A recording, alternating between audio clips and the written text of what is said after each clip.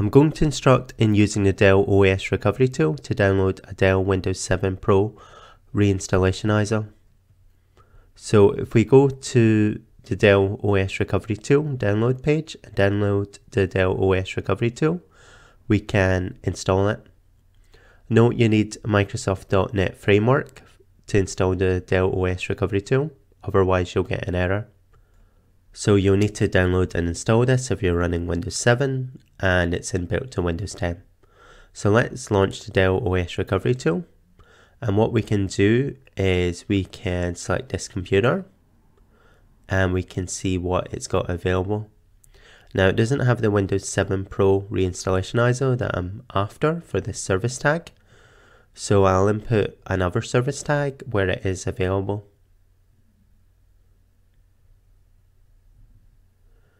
And it will take some time to download this relatively large file.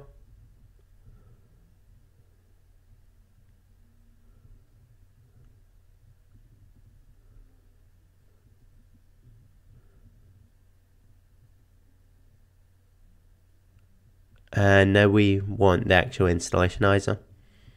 So in order to get this, what we need to do is open up Windows Explorer and go to C, and unfortunately it's within the hidden folder program data, so we'll just type in program data to the top and then go to Dell and then go to OS Recovery Tool and then go to downloads. Now you'll get a security warning when you try and go to this downloads folder. Just select OK and continue. Copy the ISO to the desktop, and now we're going to close the Dell OS Recovery Tool. If for some reason you have some problem with the Dell OS Recovery Tool, such as it not accepting your service tag, then you can use the Windows ISO download tool, and this generates direct download links from Dell servers. Select Dell to the right and then Windows 7 to the bottom.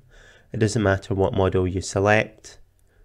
Then select the Windows 7 64-bit image and then copy the 64-bit download link and paste it into the address of Google Chrome. So there's the ISO, and there's a 24-hour time limited token before the download link expires. Okay, so now that we've got the ISO, we're going to use Rufus to make a bootable USB. So we're going to select the ISO, and we're going to use Rufus to compute its checksums. Now the checksum should match those that I list on the guide. If they don't, then you've got a unique ISO and it's likely corrupt.